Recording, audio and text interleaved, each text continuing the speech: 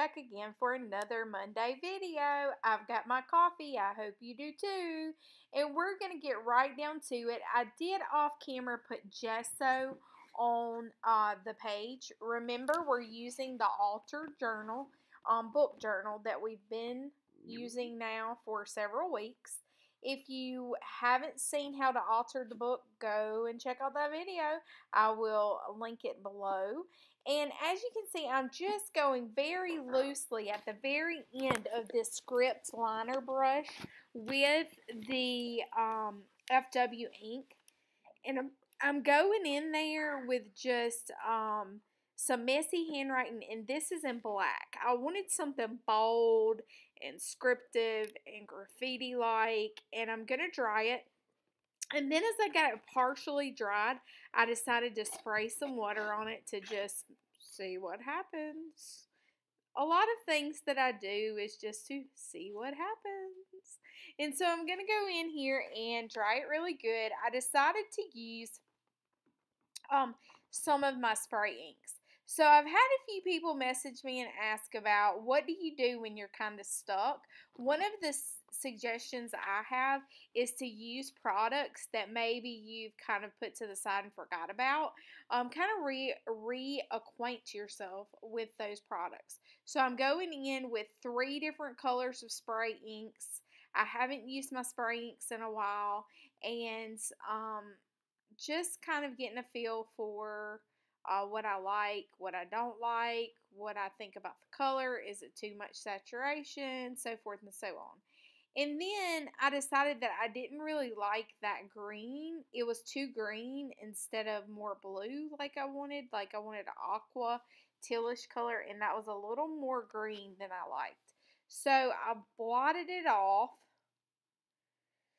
And I'm going to go in here with the Nickel Azo Gold Fluid Acrylics by Golden.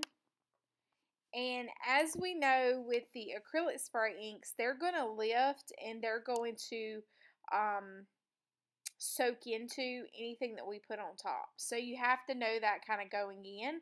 Or you could be like me and just be surprised and just fly by the seat of your pants and see what happens. I am using a little water here to just kind of get things moving, just kind of wrapping my mind around what I like and what I don't like about this page.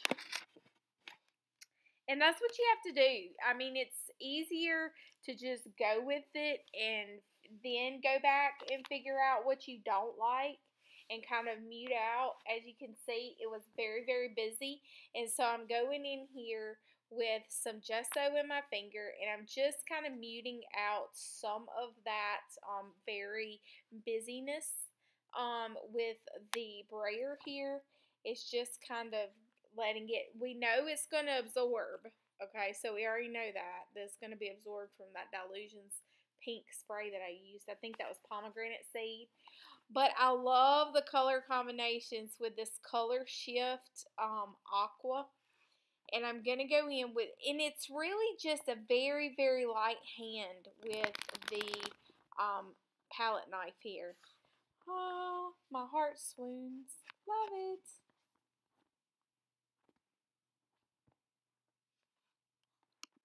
So I'm just going in here with that little bit of the creme brulee spray just to see. I don't really think it added much to it.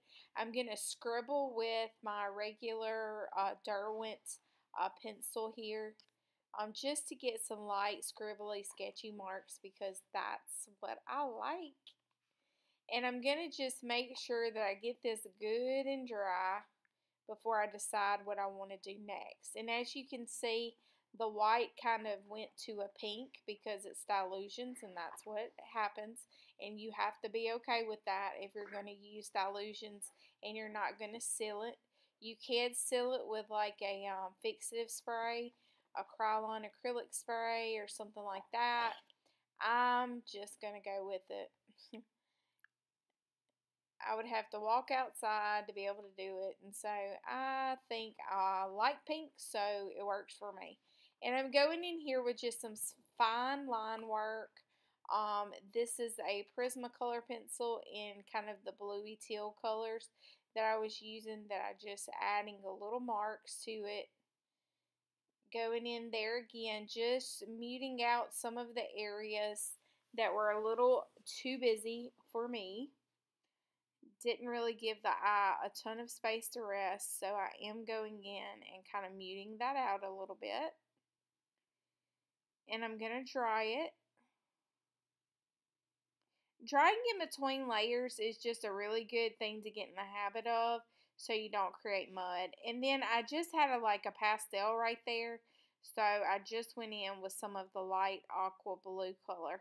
And I like it. I like it a lot. So now what to do, what to do.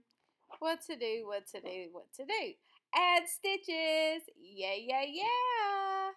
I'm going to add some stitches here. My dogs are telling y'all hello. I'm just going to do what I believe is called a whip stitch. I'm going to zoom right on down here close by so maybe you guys can see. But I'm just wanting that whip stitch to go right around the edge of this.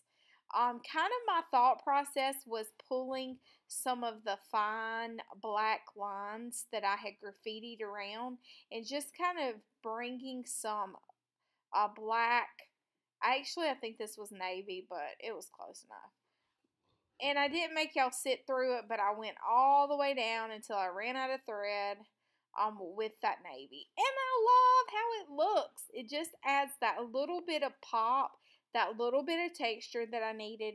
And I wanted to kind of balance those dark black lines over to the side with a little bit of mark making, not a ton, but just a little bit of mark making over here with the Stabilo All, and just kind of make sure I move around the page a little bit. Yay! I like that a lot. And now I know that I want to add a quote, and so voila, I typed it up. What you think you become, what you feel you attract, and what you think you can create, or something like that. And so I'm going to add a little masking tape because, well, y'all know I have an obsession with masking tape and a staple on top. And I'm doing that before I stick it down so that I don't have to staple through to the back side. If I hadn't have thought of that and I wanted to, it's not a super big deal. But I did think about it before. And now I'm just going to mute how black and how straight those were and grunge it up a little bit with a little water.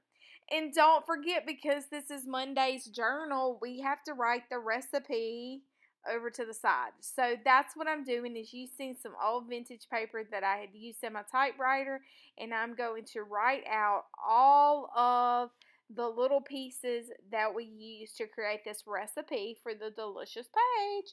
And I'm just going to write down the FW inks. I'm going to write down the spray inks that I used. I'm going to use that script fine liner. I'm going to write that down. I'm going to use the Color Shift Aqua.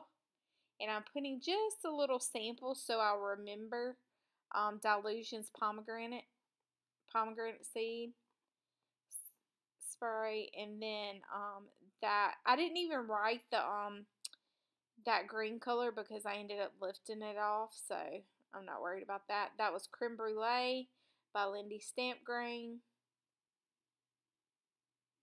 I'm going to go in with the Azo Nickel Azo Gold, Quinacridone Nickel Azo Gold. And my Color Shift. That is so delicious.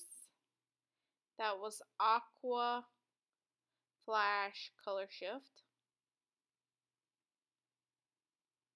And then I'm just taking and just writing down the last little giblets that I used. Guys, thanks so much for joining me on my shenanigans of Monday. I hope this video brings you joy and inspires you to create amazing art over the week. Make sure you go down and find how to find me on Instagram and use the affiliate links below. Until next time, toodaloo!